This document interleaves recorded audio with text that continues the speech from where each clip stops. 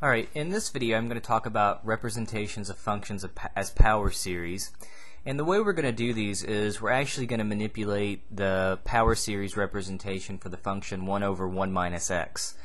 And it turns out you can write 1 over 1 minus x as the summation from n equals 0 to infinity of x raised to the n power. But x, the absolute value of x has to be less than 1. Okay.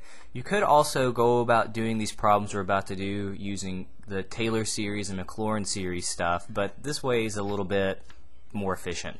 Okay. And this is going to be a common trick. You'll come up with a power series representation for one function.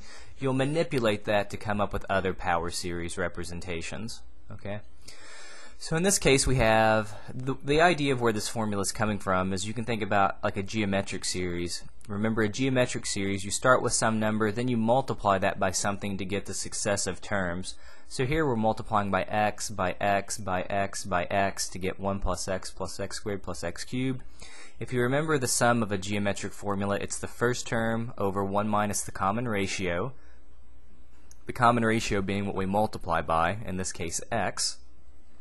So the summation is just a more compact way of writing all of these terms out.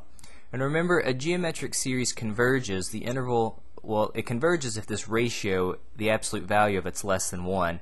So now our interval of convergence is going to be those x values where the absolute value of x is less than 1. So just kind of a way to remember this if you remember geometric series as opposed to just, having to memorize some other completely random formula. So I've got 3 examples here on the first page, and then I've got 2 others, so we'll do quite a few here. The important thing to notice is this form. We want it to be 1 over 1 minus something. Whatever we're subtracting away, all you have to do is put that to the n power, and then that becomes also, you plug that inside the bars, the absolute value, make it less than 1, that'll give you your interval of convergence. So we'll find power series representations and also intervals of convergence here. Okay, so for my first one here, we have 1 over 1 plus x. I need this form 1 over 1 minus something. Well, I can simply write that as negative x. 1 minus negative x is positive x. And then, well, I've now got that good form that simply becomes from n equals 0 to infinity of negative x raised to the n power. And now you've got a power series representation for 1 over 1 plus x. Again, the absolute value of negative x needs to be smaller than 1, but the absolute value of negative x is equivalent to just plain old absolute value of x, smaller than 1. You can factor out the negative 1 in absolute value, but the absolute value of negative 1 is just positive 1. So we'll simply get that x needs to be, again, between positive 1 and negative 1. That'll be your interval of convergence. Okay, so here's my next example down here, 1 over 1 minus x cubed. Okay, we've already got it in this good form where we're subtracting something away. Okay, so we're just subtracting away this x to the third power. So again, all I have to do is, once I have it in this good form, write it from n equals 0 to infinity. It says whatever I'm subtracting away, I simply raise that to the nth power. Well, in this case, I'm subtracting away x to the third. Okay, and sometimes, you'll see them rewrite this as n equals 0 to infinity of x to the 3n. Okay, same thing. This is going to help us. We're going to use this to get our interval of convergence. So it says the absolute value of x cubed needs to be smaller than 1. Okay, you can take the cube root basically. And again, you'll basically just get the absolute value of x needs to be less than 1. So again, you'll get this interval of convergence that x needs to be between negative 1 and positive 1. That will be your interval of convergence. Okay, so let me do this last one here. Well, this last one on this page. I've got 1 over 1 plus 9x squared. Again, I'm going to write that as 1 over 1 minus something. So in this case, it'll be negative 9x squared. And again, it says I've got it in this good form, 1 over 1 minus something. All I have to do is now subtract that away. So I'll have n equals 0 to infinity. I'll have negative 9 x squared raised to the nth power. And again, now you've got a power series representation for this function. Same idea. Now we need negative 9 x squared, the absolute value of that, to be smaller than 1. You can factor out the negative 9, but it actually comes out as a positive 9. So you can divide both sides by 9, and we'll get 1/9. And the absolute value of some number, so that we square it, we need that to be smaller than 1/9. That's going to correspond to x values between negative 1/3 and positive 1/3. Okay, so this will be your interval of convergence again for that power series representation.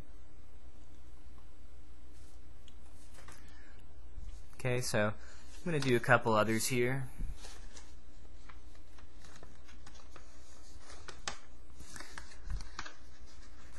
So now I have this function x over 4x plus 1. What I'm going to do here, so I'm just going to now start talking about how to rewrite them so I don't run out of time doing these inequalities. I'm going to pull the x out front on top, and then I'm just going to write this as 1 over, I could write this as 1 plus 4x. Alright, well, the only thing I'm going to mess with is I'm just going to manipulate this stuff on the inside to make it again into this good form. So I'll have x times 1 over 1 minus negative 4x. Okay, so now I have the stuff on the inside in this good form, 1 over 1 minus something. You simply have x out front, summation from n equals 0 to infinity. Whatever's on the inside, whatever I'm subtracting away, that's what goes inside, so I'll have negative 4x to the n power. And again, I can now rewrite this a little more efficiently. So my x is going to be out front still, n equals 0 to infinity. I could make this negative 4 to the n power, x to the n power. And now the idea, this x that's out front, you can just multiply it actually back inside. So if you multiply this x back inside, well, I'll have an extra x inside of here. So I'll pull him from outside to inside, and that's going to give me simply x to the n plus first power. And again, there's a power series representation for x over 4x plus 1. Alright, let's do one other one here, maybe one a little trickier. So now we have the same idea, x over 9 plus x squared. I'm going to start off by doing the same thing. I'm going to pull the x out front. Now I've got 1 over 9 plus x squared. And this is where you want to be careful. You need a 1 over 1 minus something. So the first thing I'm going to do, I notice there's a 9 in here. I'm going to make this into a 1. And the way I'm going to make that into a 1 is by factoring a 9 out from the denominator.